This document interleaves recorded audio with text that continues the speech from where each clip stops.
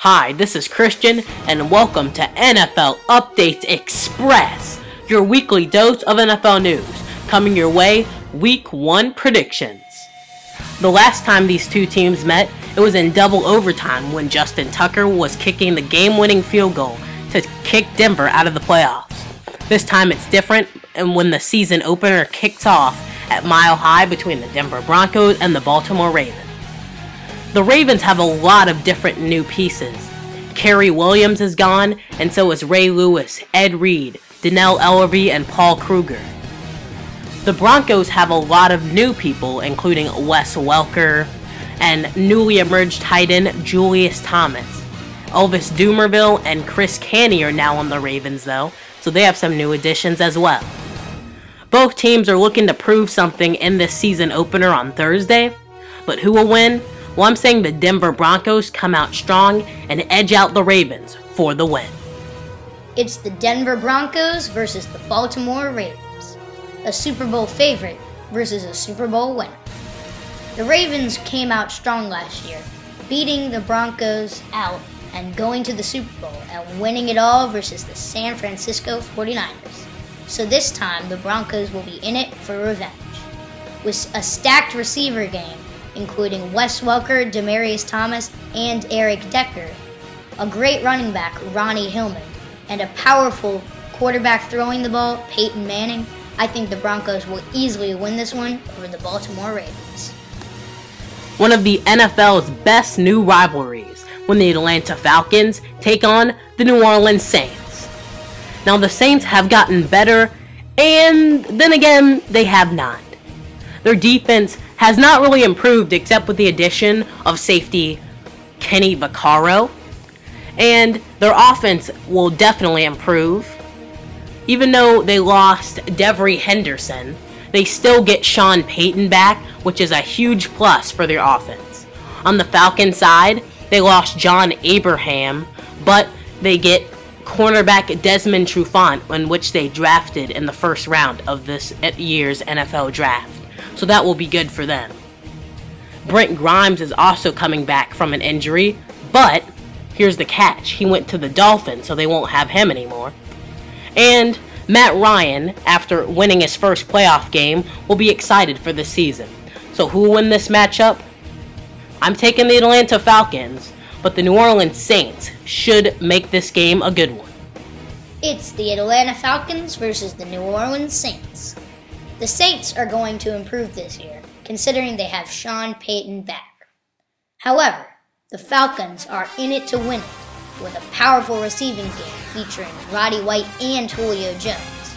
They've also have new addition for their running game, Steven Jackson. Matt Ryan should come out strong and lead the Falcons to a win over the Saints.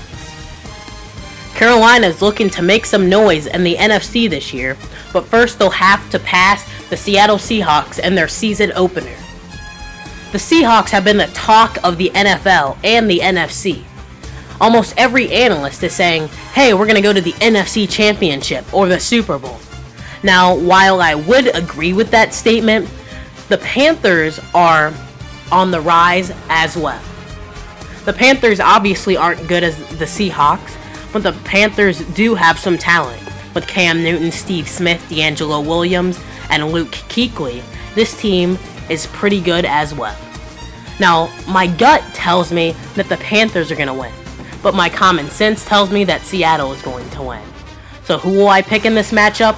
Well, I'm taking the Seattle Seahawks in a close one. But don't sleep on Carolina. They could be the sleeper team this year. But I project the Seahawks to beat the Panthers at Bank of America Stadium. This is an easy one for me. The Seahawks, which is a big Super Bowl prediction, versus the Carolina Panthers. Now, the Panthers are going to be good this year. Cam Newton will lead them to a great season, along with Steve Smith and D'Angelo Williams, and a great defense, including Luke Kuechly. However, the Seahawks are going to be great this year, and as a Super Bowl favorite, I think they'll easily beat Carolina.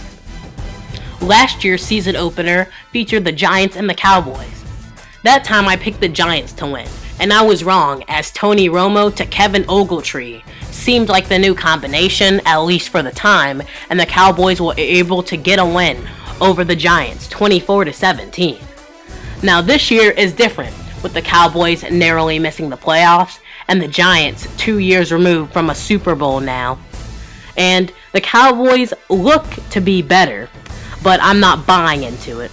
Dez Bryant is definitely going to be a force to be reckoned with, and so is Miles Austin.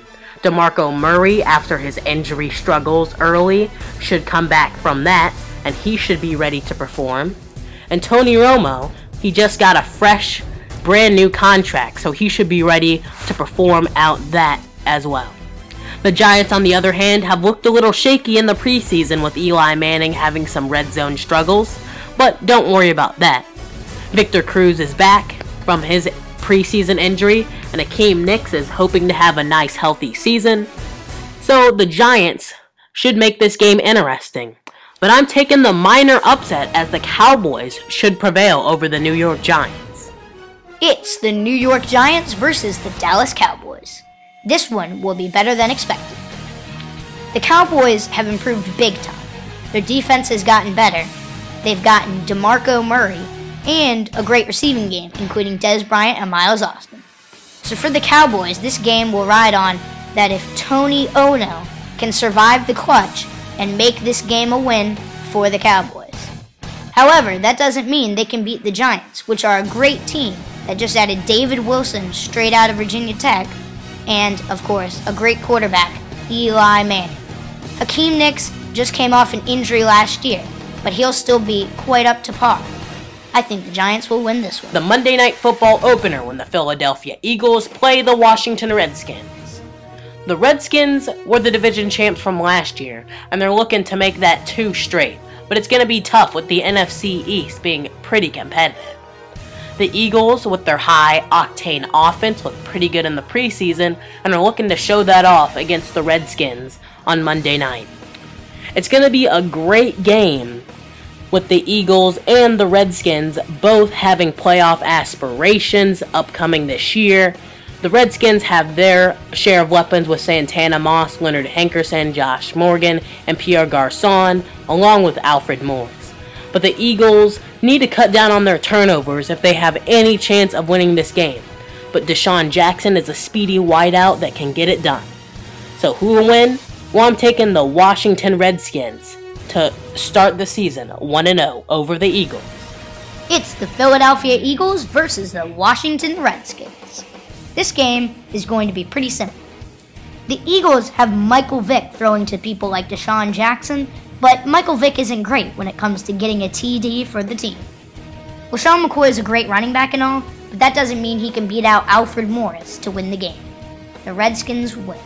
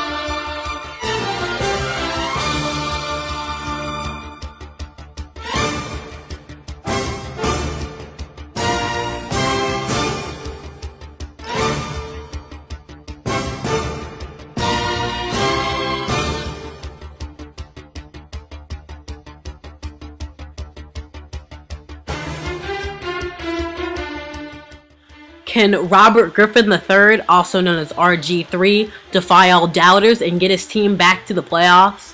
Well, there's a pretty good chance. He did not turn the ball over that much, and with over 20 touchdowns total, he looks like a great candidate to be a great player and get his team back to the playoffs. Some big news is that E.J. Manuel is the Bills starter and is more than likely to start during Week 1. Also, quarterback Geno Smith of the Jets will start for the first few weeks until Sanchez recovers. And who knows, if he plays well, he might have the job for good. Then, Terrell Pryor for the Raiders will be the starter, as speculated by some media. And finally, Andrew Hawkins is placed on IR for the Cincinnati Bengals. That means Dane Sanzenbacher should get some serious time playing in the slot wide receiver position.